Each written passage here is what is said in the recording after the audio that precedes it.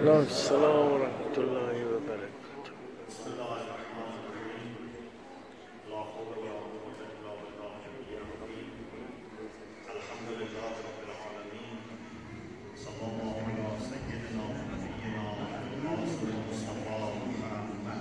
اللهم صل على محمد وآل محمد وآله الطيبين الطاهرين لا سيما بقية الله في الأرضين عجل الله تعالى فرجه الشريف وجعلنا من أعوانه وأنصاره. I am very delighted to be here with you in such an important time in the month of Sha'ban and in the eve of the 15th of Sha'ban, which according to Imam Sadiq alayhi salam, it is the night which is the greatest night after Laylatul Qadr. So in the Islamic calendar, the most important night is Laylatul Qadr, and after that the night of 15th of Sha'ban, which is by itself a very blessed and special night, and Allah chose it as a container, as a time for birth of his last Hujjah. So this adds to the significance of this night. So I'm very delighted to be here with you in such important time. What I would like to share with you is few points about methods and manners of connecting with Imam Mahdi al-Sharif in the time of ghayba or occultation. This is very important issue for us. Maybe this is the most central issue for us actually in the time of ghayba, to know how to connect to our Imam, how to benefit more from having an Imam who is alive, who is active, who is guiding, who is spreading the blessings of Allah to humanity and to the whole creation. How we can connect better to Imam alayhi salam. In the time of ghayba, there is no such a thing as a person or a place that acts as a medium between us and Imam alayhi salam necessarily.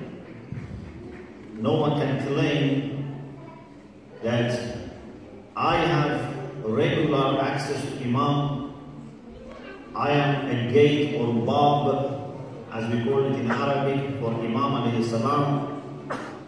You come to me and I will pass on your message to Imam alayhi salam, or I receive the message from Imam and pass on to you because I have a special access. There is no such a thing. Unfortunately, sometimes we hear from some ignorant people, sometimes even in very holy places, that claim to be the gate of Imam al-Hujjah. Some of them right now in Iraq claim such position. In the history also we have had such thing. But this is totally unacceptable. They have not understood what is the whole philosophy behind ghayba. In the time of ghayba, especially when we entered major occultation, there is no such a possibility of someone claiming that he has regular access to Imam and he can communicate the will of Imam to us and back and forth. The whole idea of ghayba is now we have entered an era that more than anything else, our deep sense of responsibility, our maturity, our wisdom, and our scholarship are there to help us to understand the real of Imam.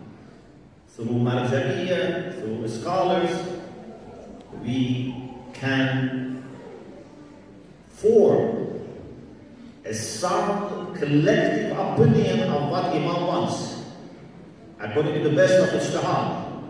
But no one can say, no, literally I have received this message from Imam and this is what you have to do. This means they are taking us back to the era before Ghaiba. In this time, it is true that we are more challenged because we are not receiving direct, literal communications. But actually this challenge is because we are going, inshallah, higher in our understanding and commitment. As we have in many hadiths, for example, from Imam Zainul Abidin alayhi salam, that the Shia in the time of Ghaiba are the best of people of all time. أفضل أهل كل زمان. Why? Because Allah subhanahu wa ta'ala has given them so much of ma'rifah, so much of understanding, that for them Ghaiba and Shuhud are the same. So we are in the time of Ghaiba, but we should have that much of understanding that seeing Imam or not seeing Imam will not make difference. And now all of a sudden a person comes and says, you know, I have access to Imam, you don't use your ijtihad, you don't refer to your marajah, not to ulama, I tell you what you are supposed to do. Is taking us back. In any case, there is no such a thing that one person would represent Imam in a specific way. We don't have Nawab Khas in this era.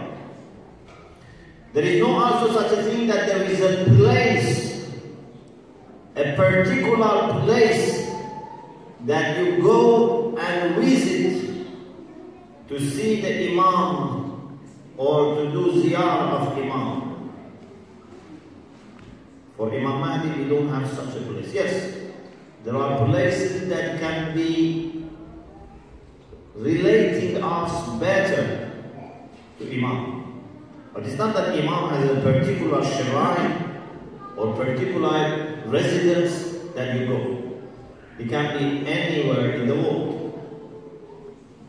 So, no physical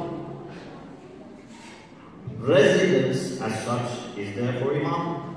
No specific representation is for Imam as such in the way that I explained. It's all a matter of your heart and your mind being trained and educated to be always feeling deep connection to Imam.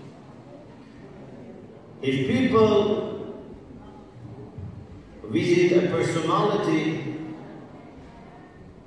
it helps them to have an encounter with that personality, but it doesn't guarantee that they are really meeting heart to heart. Sometimes we are in presence of someone, but we are thinking about something else. Or we are so much different in our understanding, in the level of our understanding, that just we have physical encounter. Suppose a person who doesn't know anything about a field of study, for example, someone doesn't know anything about philosophy, and he meets a great philosopher. What type of encounter can be there? There is a physical encounter, but not intellectual encounter. In the time of Ghaiba, there is no physical chance for Muslim people to encounter Imam alayhi salam. But there is all chance to have a spiritual and intellectual encounter with Imam. And this is what I want to talk about. How can we develop deep connection with Imam of our time through our understanding and through our spirituality, so that we feel his presence, we can understand his will. In Dua Ahd, we ask Allah subhanahu wa ta'ala to include us, the people who implement his commands, al-mumtathalin al-awamir,